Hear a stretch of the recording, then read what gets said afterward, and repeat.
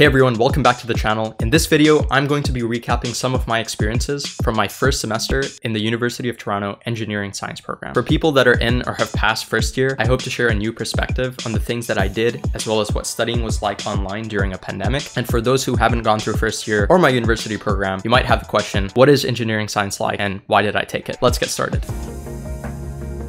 Grade 12 was going great. I was learning tons of stuff and having fun with all my classmates before everything was shut down. COVID-19. You'll have to stay home. Shutdown measures. Instantly, things stalled. Final exams never really happened, so I never felt like I consolidated a lot of important information. And we had socially distanced pickup of our gradware and an online graduation ceremony. And then high school was over, with the summer that was supposed to be a summer of freedom being one of total and utter confinement. Then came the first day of classes, and it was exciting, but underwhelming. There was no large lecture hall of 300 or more students, no nervous and excited chatter of people with great potential meeting each other for the first time, just the dead silence of a Zoom call. As people respectfully waited to not muffle up the audio of our professors. This is going to be a long year, I thought to myself. Let's talk about the program. At the University of Toronto, an ENGSCI does 2 years of general engineering, where you learn everything from maths and physics to civil engineering, material science, electrical engineering, biomedical engineering, and programming, amongst many other courses.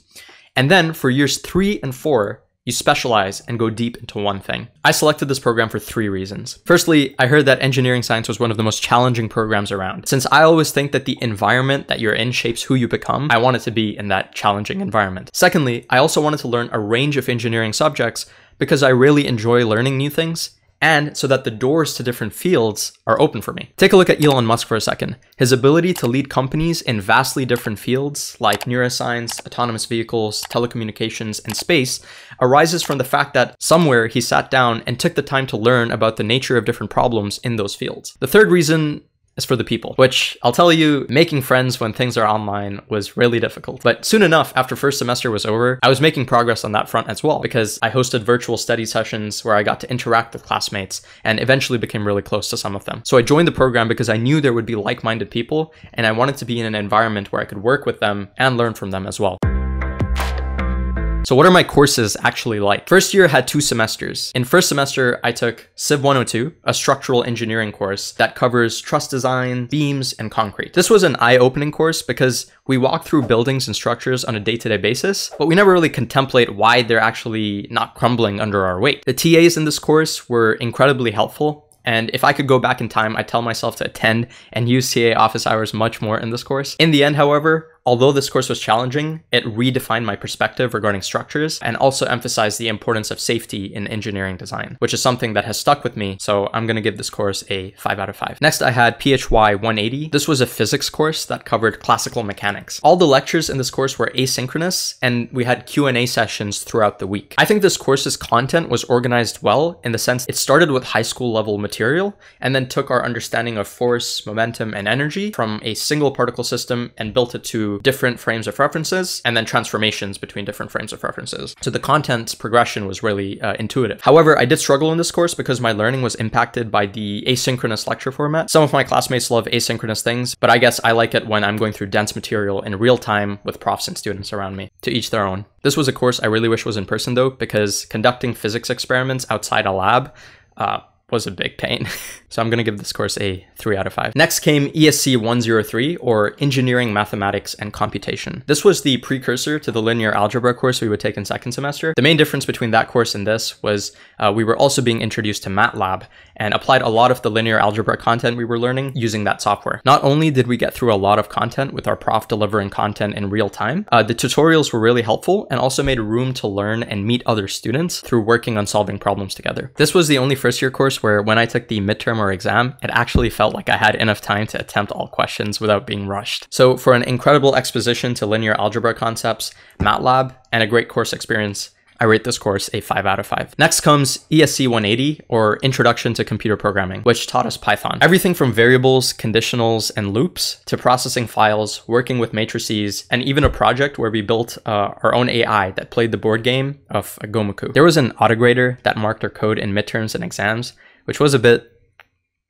brutal, because if you couldn't successfully debug your code for a problem in time, your entire solution was considered incorrect. But I heard in person before, people used to handwrite their code, so I'll take a harsh autograder for being able to type out code any day. I had a bit of experience in Python before taking this course, but overall, this was a great course to solidify my understanding of Python and basic programming concepts. So I'm gonna give it a 4.5 out of 5. ESC194 or Calc 1 comes next. I'm sure a lot of undergraduates around the world can relate to my experience when I say I entered this class thinking I'd be all right from the stuff I learned from high school, and then got slapped with delta epsilon proofs and Riemann sums hard. Bro, what even is epsilon? I don't know, man. So what did we cover in this course? Delta epsilon proofs, limit theorems, continuity theorems, derivative theorems, curve sketching, applications of derivatives, which included related rates and optimizations, formally defining an integral with Riemann sums, tons of integration techniques and tricks, areas and volumes between curves, inverse trig functions, logarithms and exponentials, complex numbers, and differential equations. Calc 1 was rewarding, but brutal. We had weekly quizzes, which were decent and helpful for learning content, and some of my favorite TAs come from the calc course. Thank you for carrying us with your above and beyond explanations.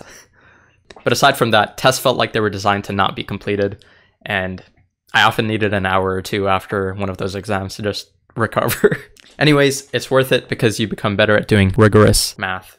So that's a 4 out of 5 for me. Finally, we have Praxis I. Now, Praxis isn't a course. It's a lifestyle. So this is the course which no ENGSCI can properly explain because you just have to go through it to understand what it is. My best attempt would be to say that Praxis is a course that explores what the engineering design process is while trying to build awareness of your biases and intentionality in the manner you act. If you figured out what that means, congratulations. In terms of content, there was a lot, but the one thing that will always stick out to me is the framing, diverging, converging, and representing, or FDCR model, which is at the heart of this course. It is something that an entire separate video could be made on in order to explore how engineering design is actually done. Anyways, for online lectures, this course was exceptional. The profs and TAs adapted the course to the online format so well that it actually felt like we were in a lecture hall. And for teaching valuable skills and for making first year much more bearable and exciting, I would have to give this course a 5 out of 5. And that was first semester done. I'll put my thoughts on second semester in another video, along with some insights into social life and some of the club activities that I partook in during first year. If you enjoyed this video, please leave a like, chat with me about any of this down in the comments below. And if you would like to see more videos like this, please consider hitting that subscribe button. It's free and you can always unsubscribe. See you in the next one.